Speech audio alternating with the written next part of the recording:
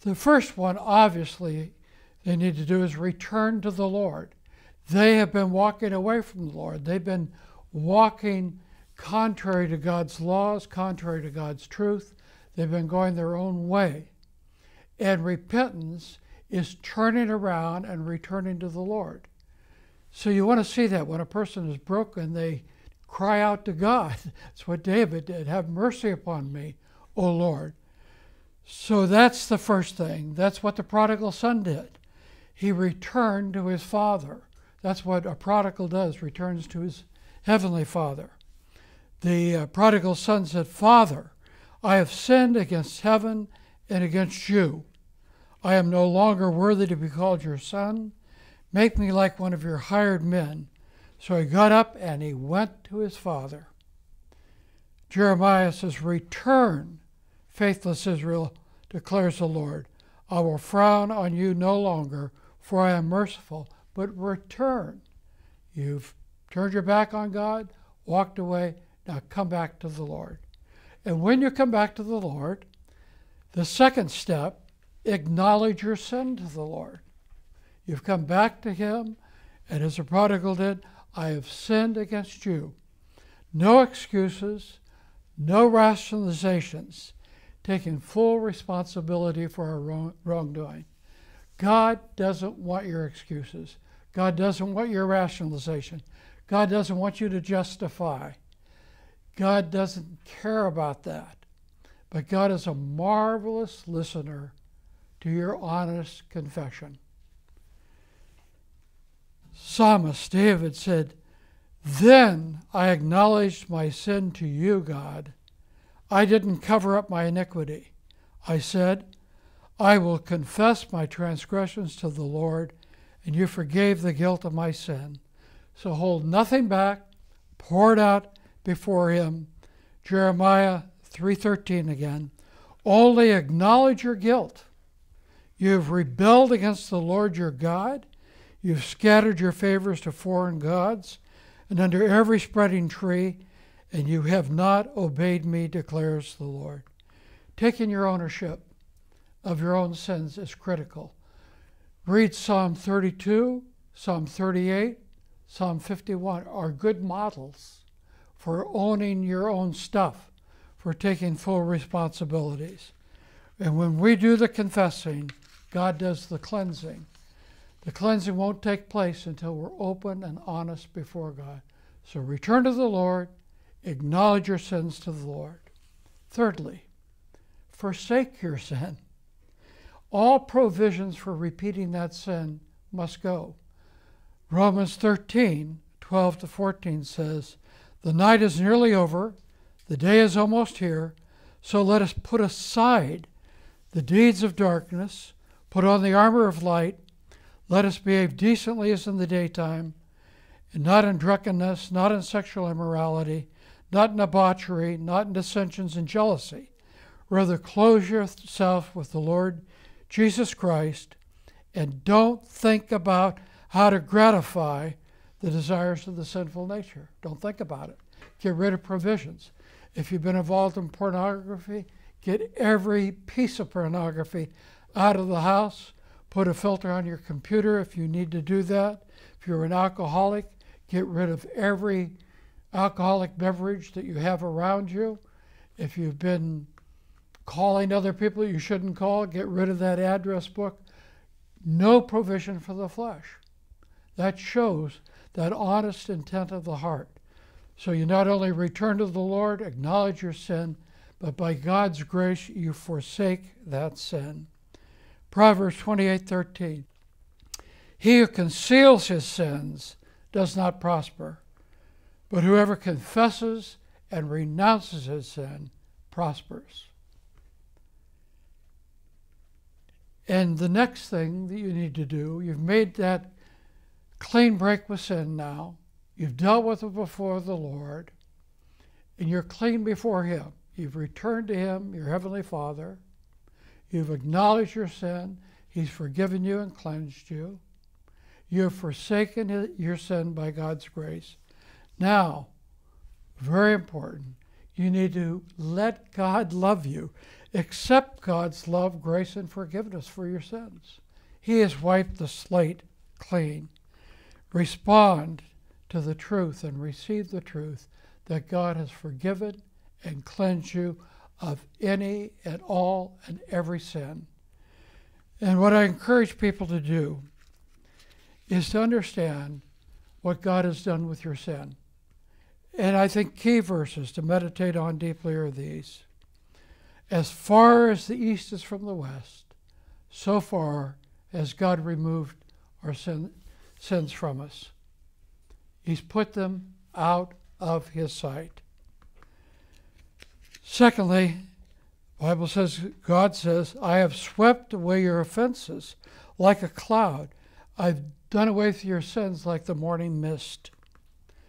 You, God, will tread our sins underfoot, hurl all our iniquities in the depths of the sea. Micah 7:19. God made you alive with Christ. He forgave you all your sins.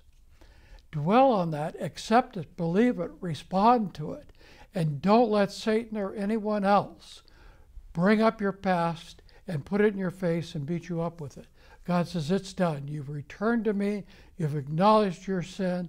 You've forsaken it. And I want you to know, as far as you and I are concerned, there's nothing between us. All is good. I have forgotten. I've wiped the slate clean.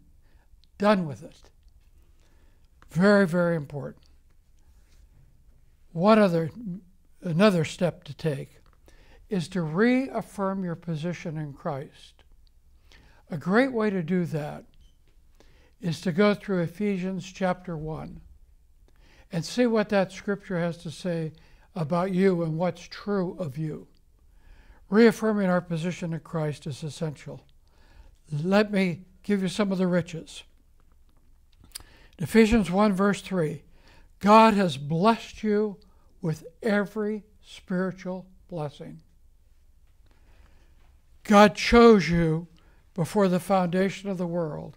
Verse 4. Verse 5, he adopted you as his child. Verse 6, he freely bestows his grace on you. Verses 7 and 8, he has redeemed you and he has forgiven you. Verse 11, God works everything for you in conformity with his will. Verse 13, God has sealed you in Christ by his Holy Spirit. Understand your position in Christ. Start rejoicing that. Reaffirm it. That's always been true of you as a believer, but you've lost sight of that when you've fallen. But now you've been broken and you've made your return back to the Lord. You've acknowledged your sin. You've forsaken your sin. And you have realized how much God loves you and has forgiven you. And you go through a section like Ephesians 1 and you say, this is true of me. This is who I am. This is who I've been all along. I lost sight of it. But I am his beloved child, adopted into the family of God, and he freely bestows his grace upon me. And let that grip your soul. And the way to do that is to keep going in Ephesians 1. And beginning with verse 15 in Ephesians 1, you have a prayer for illumination. The Apostle Paul says, Lord, open the eyes of my heart that I might understand what you've done. The eyes of your heart, interesting expression. But that's internalizing it, making it real to you. These can be words on a page and even words of Scripture. But pray, God, help me to really see that, to grasp that. I have been far away from you. I thank you that you have broken me. I thank you that you have restored me, God. And this is who I am. Help me to really understand it, to appreciate it, and to live my life in the light of it. TVS Seminary is a great way to invest in the kingdom of God. Please consider making a donation to support this effective educational and outreach ministry today. We exist upon your gracious giving. Please donate to support TVS Project's continuation and growth. For more information, visit tvsseminary.com. After the broken and repentant person has returned to the Lord, acknowledged their sin, forsaken their sin, and accepted God's love, grace, and forgiveness, and reaffirm their position in Christ. They need to make certain that they know how to resist the devil, because the devil will still come at them with feelings of guilt and accusations, and Satan doesn't want them to be free. They've been broken, they've repented, but Satan still wants to keep them on a guilt trip. So it's very important that that broken and repentant person knows how to use the sword of the Spirit, which is the Word of God, to resist Satan. And then there's sometimes another step that needs to be taken. The slate is clean, they're resisting Satan, but they need to examine themselves to see if they need to make any necessary restitution. Matthew 5:23 and 24 says, if you're offering your gift at the altar, and there remember that your brother has something against you, leave your gift there in front of the altar, go first and be reconciled to your brother, then come and offer your gift. The principle is, it's always your move. You want to have a conscience void of offense before God, and if you follow these steps, you've done that, but a conscience that's free before man. So is there any restitution that you need to make? And if so, then you need to go to that person that you've offended and name the offense as specifically as you can. Make no excuses. Don't try to justify your behavior. Acknowledge that we were wrong and ask for their forgiveness. Now here's a warning. Sometimes it's far easier to get God's forgiveness than it is man's. Sometimes people won't forgive you. But Romans 12:18 says, as much as lies in you, live at peace with all men. Then you rest your case with God once you've done everything that you can, and most people will accept your apology. But in the rare case where they don't, you have to know before God you've done what you could and you move on. Then to make sure that you don't relapse into your sin, is you need to acknowledge your weakness and your vulnerabilities to some trusted friends. Very importantly, you find people that you know love you, care about you, want God's best for you, don't have their own agenda, and you need to share with them as openly as you can your vulnerabilities. And then become accountable to them. You can't force accountability from the outside. I've seen that happen, where people are going to hold you accountable. But that usually causes more harm than good, because they just want to keep you in bondage. They want to keep you boxed in by accountability.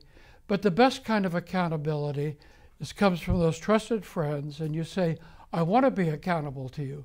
Feel free to ask me any question that you want at any time. You invite the questions. Feel free to question me. Ask me. I want you to ask me. How are you doing spiritually? And what steps are you taking to rebuild your walk with the Lord? And are you having victory in your thought life? Where are you struggling? How can we be praying for you? And if you invite those kind of questions with a group of trusted friends, that will help you stay on that right path. And then at some point, you just need to get on with your life and not let the past drag you down, but just get on with your life and what God has for you.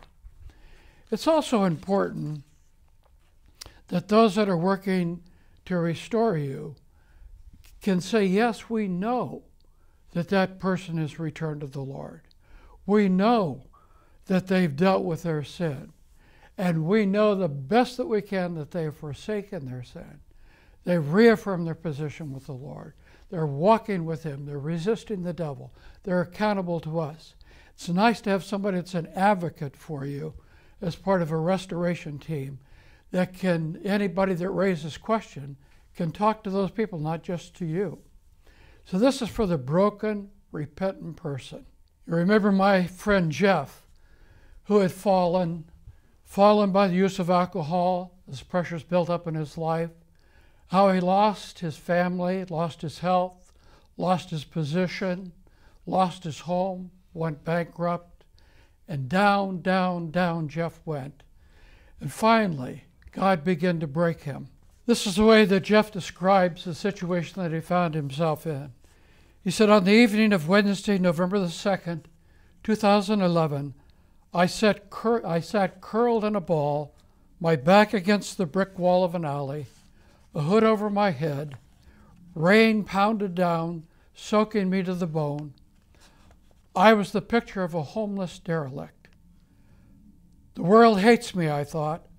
I hate me too. I can't stand who I've become. I've thrown away everything and everyone that was precious to me. I don't care, I said aloud, if I live or died. They found Jeff in that condition, and they transported him to the hospital. And there for 1 month he was in intensive care, 10 days in a coma. They started his heart 5 different times, and they really didn't think that Jeff would make it at all. But Jeff writes later, he said, God was using the physical breaking of my body to begin breaking my hardened heart. And God did break his heart. And Jeff repented. And we'll talk about that in another lecture.